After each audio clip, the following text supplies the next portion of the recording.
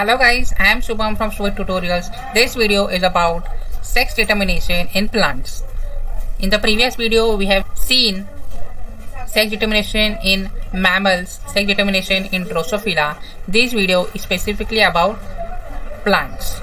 Okay, so before we start, subscribe to our channel and press the bell icon to get notified whenever new video is out. Okay, so let's get started. So basically in plants, sexually reproducing plants, also there is monomorphic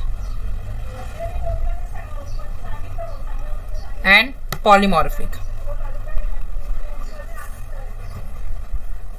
Okay, so basically monomorphic means what? Single plant. Okay, single plant, and poly means different plants, right? So in basically here also there are types. First is hermaphrodite. Okay, and second is monoecious. Okay, so in hermaphrodite, flowers are separate. Okay, flowers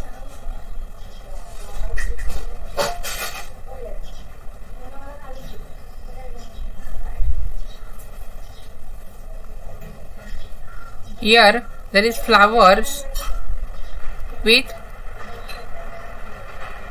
male and female.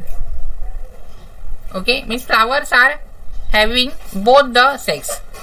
Okay, and in this within a single plant, right? In monoecious there is separate flowers. Separate flowers. Okay, but both these cases are within a single plant. Okay, this is a single plant. Single plant. So hermaphrodite is having both the sex within the flowers, and monoecious means separate male and female flowers. Okay, but in a single plant. In polymorphic, the case is different plants. Okay, different plants. This is different plants. Okay, we can also say unisexual. Unisexual, right? And this is also known as dioecious. Dioecious. Okay, so dioecious, in which there is separate male plant, separate male plant. Okay, these are separate. Female plant is separate, male plant is separate. Okay, male plant is having stamens and female plant is having carpels. Got it? So this is the case with plants, monomorphic and polymorphic. What we have to remember here, monomorphic is single plant having hermaphrodite case, hermaphrodite in which flowers have both the case, and monoecious, the flowers are separate, male flower separate, female flower separate.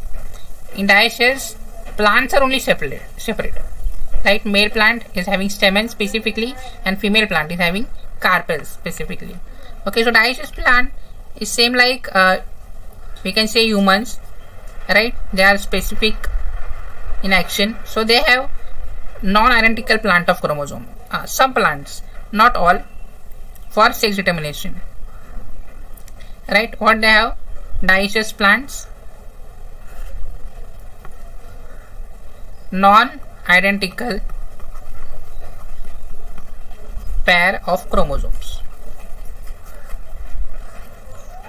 for sex determination, right? And from this, large proportion is of XY system. As we know, XX is female and XY is male. Okay, so that is the case with these plants and whole the sex determination thing. So that's it for this video. I hope this video helps you. If this video helps you, do let us know in the comment section.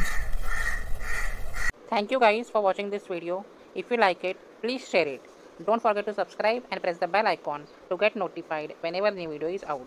Also follow us on all our social media pages, and you can join us on Telegram and stay connected for the latest updates.